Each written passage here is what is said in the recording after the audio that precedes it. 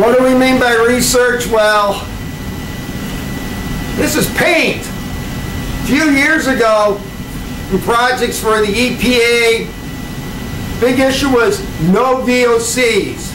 That was, the industry was trying to figure out how do you make good no VOC paints and stains.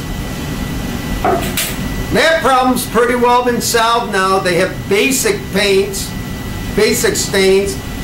Now the specialty niches are being addressed because the performance standards are higher, and there's a trade-off between what you can do with no VOC materials and what you can do with toxic and other VOC type materials. So you're trying to get rid of the toxins, the VOCs in the research now, but attain the same performance. Things like, and you see it in others, like replacements for chrome, coatings.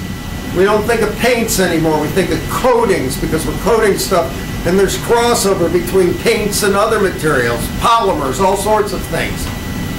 Plastics, foams, who knows? You know, it's just, the issue is how do I coat something, give it the properties I want.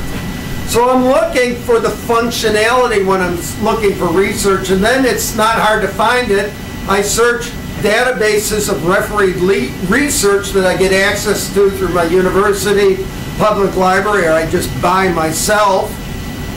I pick up the phone and I call federal R&D funding people, or whatever country I'm in, the people who hand out the money and review proposals, issue RFPs, those kind of guys, because they see a lot of stuff and they'll tell you in general what's going on.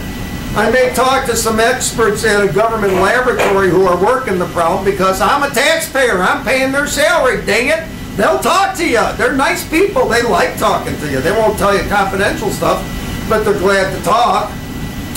And then I look some other places. I look at university industry centers, and I like to see what's being given in as presentations at professional meetings in the papers, because that's where some of the early stuff shows up. You can go to preprints and other places for that.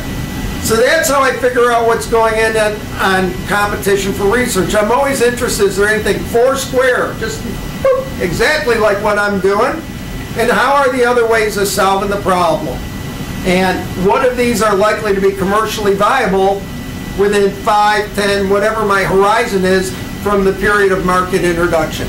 So that's what I do when I'm looking for research. I'm trying to figure out who's got something coming down the pike. Oh, one other issue. Always interesting to find out if there's industry money going in already, because that tells you something about who your competition is or your potential licensee, one or the other.